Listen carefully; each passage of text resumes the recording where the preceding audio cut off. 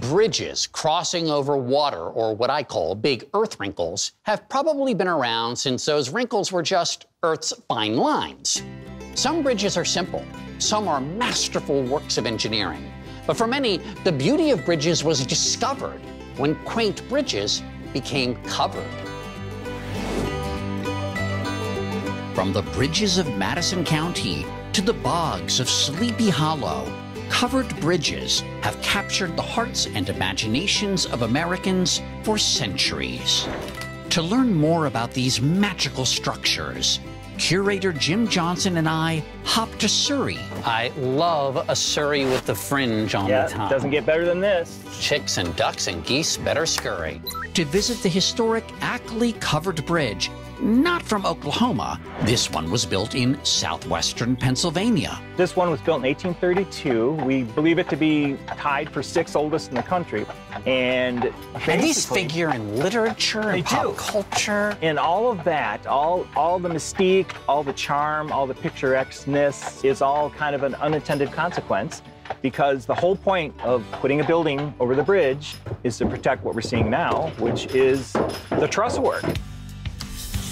Building a covered bridge in the 1800s was a difficult task. It took a village, literally. The history we know of the bridge is over 100 people were involved in constructing it. So amongst that group would have been stonemasons for these abutments. There would have been timber framers who would have framed out. Sawyers would have sawn the rough lumber.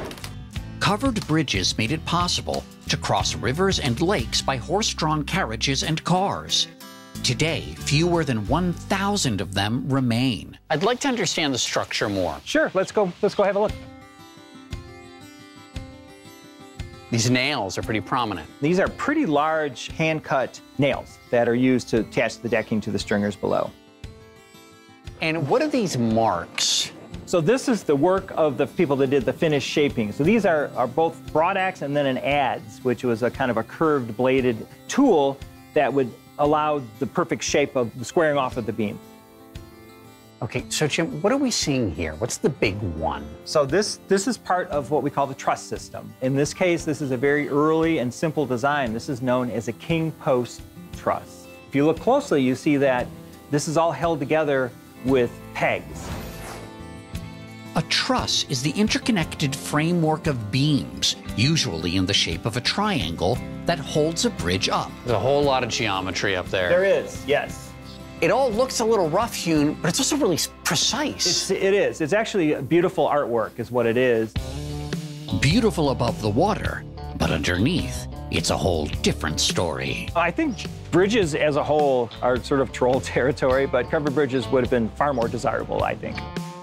Trolls? They really need a troll booth. You're right, exactly. Right? Yeah. Trolls that pay tolls. Now that's my kind of fairy tale ending.